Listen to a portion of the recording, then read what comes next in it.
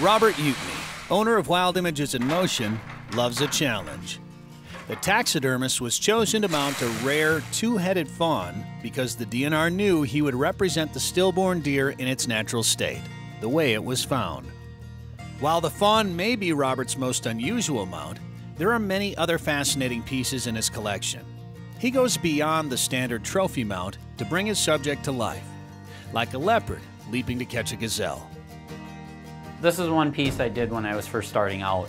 I had an opportunity to do a leopard, and I had free license to do whatever I wanted. My son helped me with some of the welding. There's a metal rod that goes, or a metal square stock that goes through the whole thing all the way down. And then the gazelle comes right off the leopard, so for transporting. We had to come up with a balance point to get this to work, this piece to work. And it's been to many shows, and I'm very proud of it because it has a very small footprint for as large and as expansive as the piece is.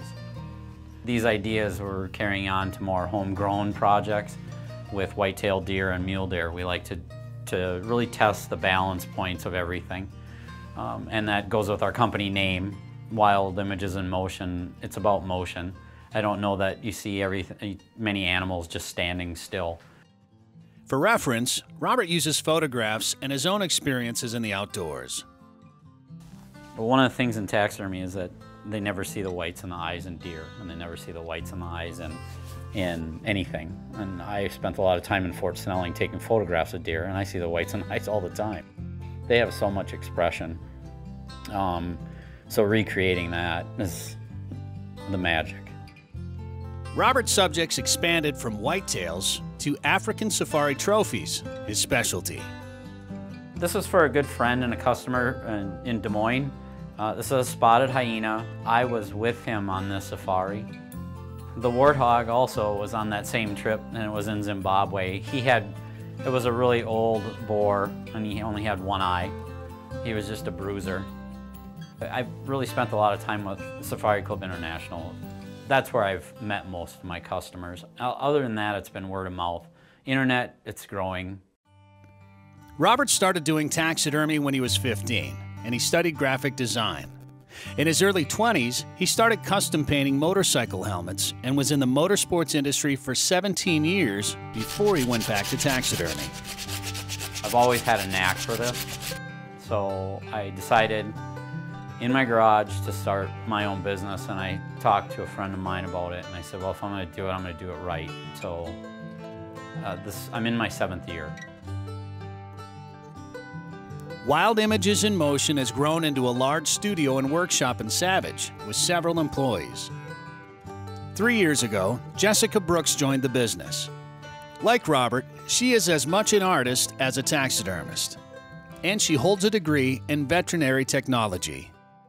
That's kind of given me an ability to understand anatomy a lot better in taxidermy, which I don't think a lot of taxidermists have quite as much.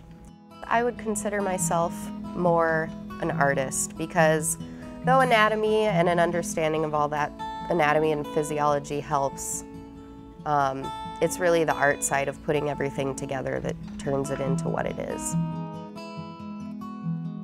I've done a couple New Zealand possums. I've done an African wildcat. I've done a few genets, which are a type of African cat as well. Foxes. I've done blue dikers, and then I've also done normal head mounts of African animals. Nilgai are one of my favorite. Whitetails I do like doing. When we visited Wild Images in Motion to watch Robert and Jessica mount a two-headed fawn, we couldn't help but notice a rhinoceros charging behind us. Robert was commissioned to mount the legally hunted rhino. We're actually customizing the form to balance on 2 legs. We want them running, again, that motion thing that I have. And we want them moving, not just static and standing. So we'll be doing some major alterations to the form, and then there'll be some metal fabrication on the base that'll mount. There'll be between 3 and 4 people working on it. We should be able to put the skin on in a couple days.